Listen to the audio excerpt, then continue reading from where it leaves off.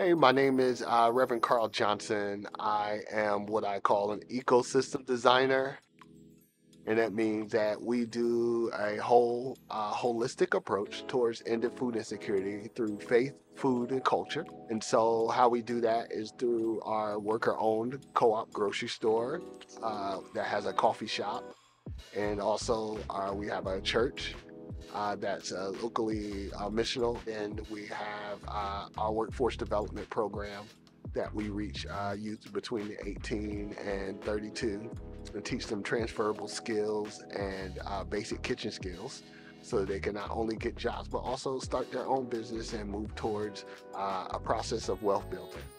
We do that all in one building under one name, which is the GW Carver Cultural Center for Innovation. And so our heart is to take basic needs and innovate within our community. And so we are super excited. We are involved in community development, human flourishing, and church planting. So it's a really fun, uh, energetic, active life that we live here as we get to engage people from all different walks of life. So first, the store and the church are actually within the same vision. We wanted to bring the redemptive plan of Jesus to be able to build community and discipleship through access to food. Well, if you had to wake up every day and ask how I'm going to feed my kids, how I'm going to get to work, how I'm going to get a job, how I'm going to pay my bills, and how I'm going to get my medication, before you people were asking these questions when they woke up every morning. And we said, what is the one barrier that we can remove as a church so they could get faster, get into the question of like, who is Jesus in my life? And so that's where food insecurity came into a play.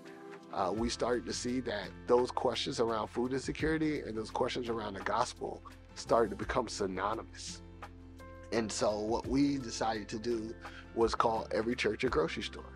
And so we created this model of where we would create a missional community that would be infused within a local business, which is a grocery store, to be able to reach and disciple people through access to food. And so churches are built around fellowship and food. And so we knew that wouldn't be a no-brainer, but also what would happen if we went into an impoverished neighborhood where tithing wouldn't be good, but we know people will buy food. And so that's where the grocery store came to play as being a sustainable option for our church to be able to continue to do the work within the community. And so far it has worked really well.